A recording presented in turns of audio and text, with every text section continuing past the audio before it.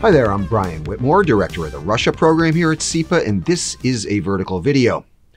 Well, I guess it all depends on what your definition of enemy is.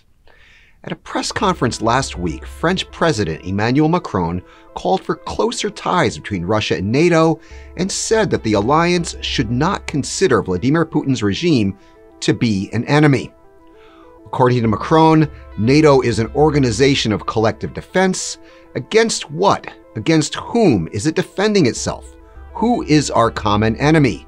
This question deserves clarification. So in the interest of clarification, I pulled together a few data points from just the past couple of months.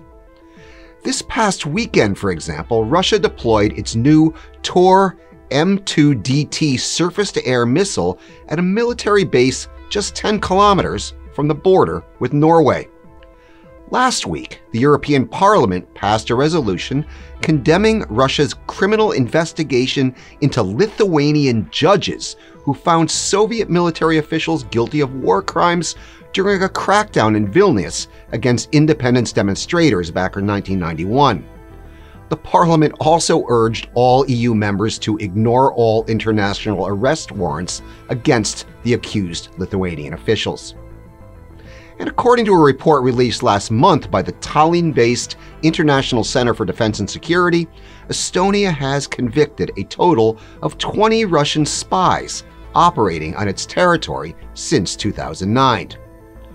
Also last month, Spain's High Court opened an investigation into Russian interference in Catalonia's 2017 independence referendum.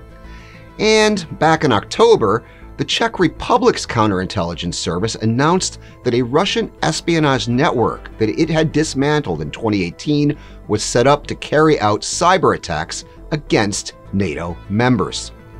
I could go on, but you probably get the point by now. The United Kingdom, Spain, the Netherlands, Italy, Germany, and France have each accused Russia of interfering or attempting to interfere in their elections. Moscow has supported and encouraged extremists and Eurosceptic organizations, parties, and politicians in practically all corners of Europe, including, by the way, Macron's opponent in the 2017 French presidential election. And just for clarification, Merriam-Webster's defines enemy as, quote, one that is antagonistic to another and, quote, one seeking to injure, overthrow, or confound an opponent. Keep telling us what you think on Twitter and on Facebook. I'm Brian Whitmore, and this was a vertical video.